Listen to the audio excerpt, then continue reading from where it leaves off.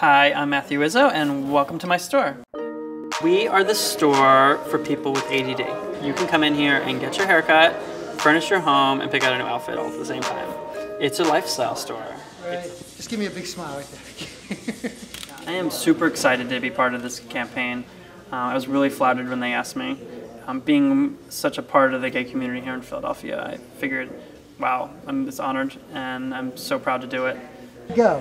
Nice. I've seen this neighborhood change in so many ways over the last few years. I've been here like 6 years now. And when I came, the gay community was pretty small here in Philly. It was here, but it was more underground.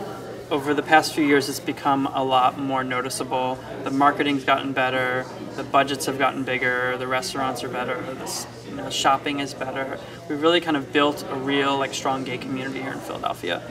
Philadelphia government has been amazing about supporting our neighborhood and marketing our neighborhood, and they put up these great rainbow signs so you kind of know where the neighborhood is. It's a very comforting environment around here. I feel like it's a safe, great neighborhood.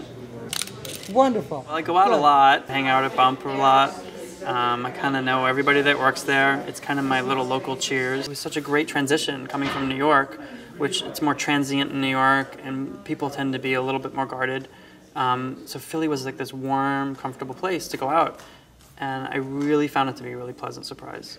I think every gay community is a small town. It's, we all kind of know each other, and it's a good thing. It's like family. I mean, I see the same people on the street every day, and I know them, and I say hi, and I feel like I live in a real community. 1, 2, 3, good.